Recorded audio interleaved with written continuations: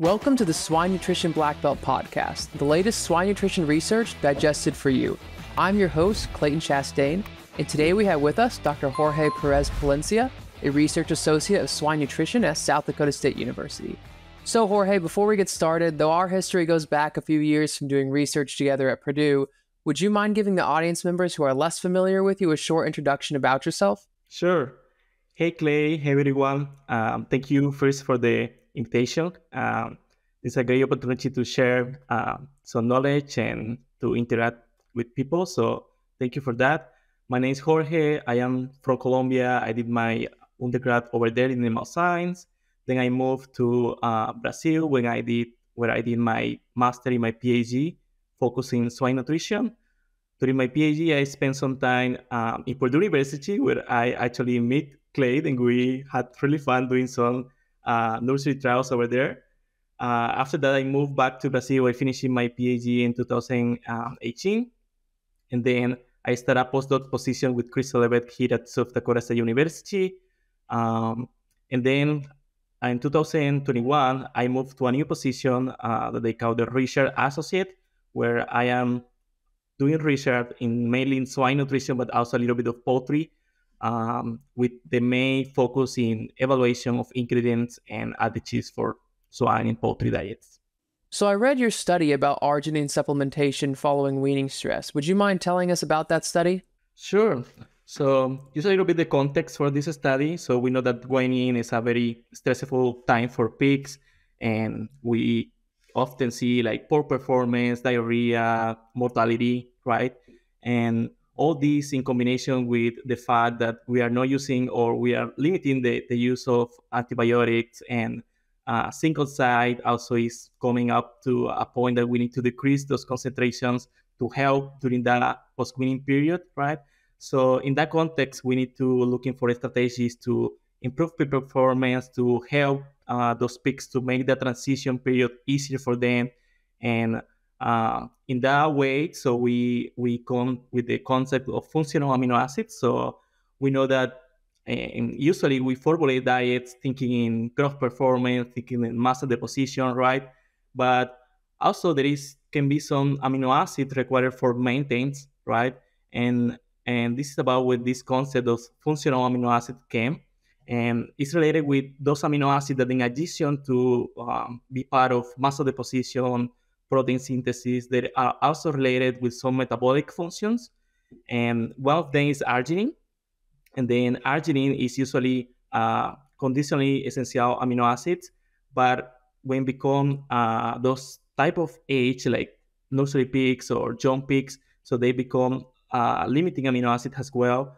And that's because arginine is part of some regulatory functions, like, for example, nutrient metabolites, immune function, intestinal health, and those type of functions are very important during this transition period, because we know in the literature is very rich in notice of the intestinal challenge that those pigs have after weaning.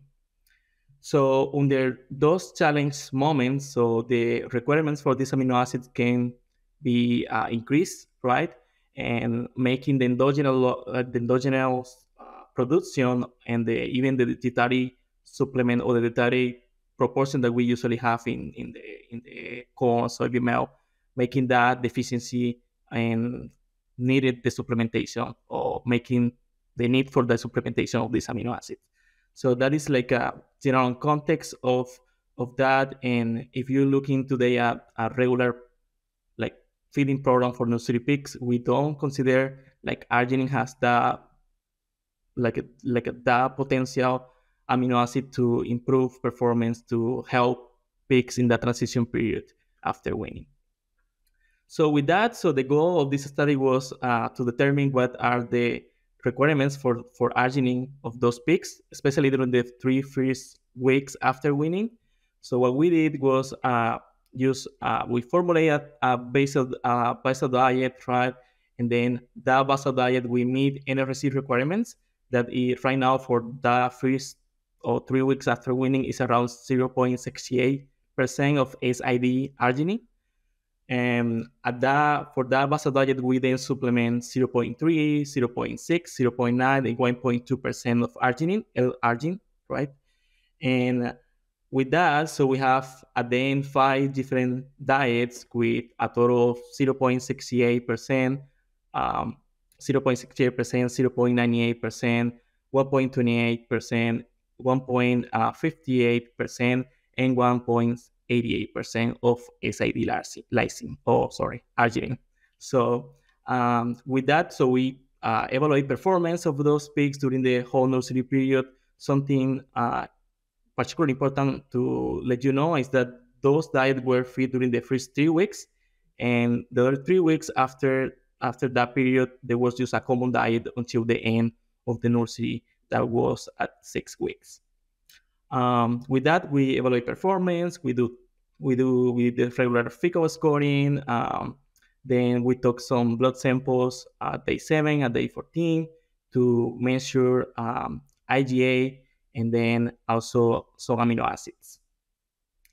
So with that, then just going around the main results from this trial, we found out that increasing levels of arginine, they promote a linear or quadratic effect in growth performance of those pigs. So as we're increasing arginine, what we see is the increasing in average daily gain and general performance during those first 3 weeks.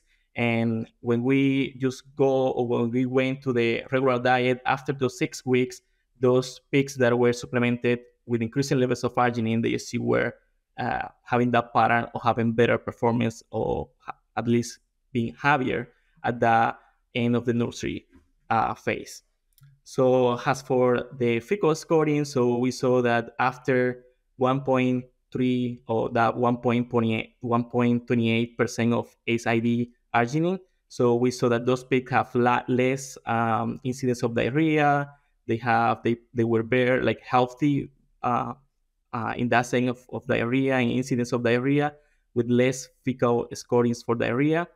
And for the plasma IgA, so that is something also important to say that in this case, we use plasma IgA as a marker for intestinal health or intestinal permeability.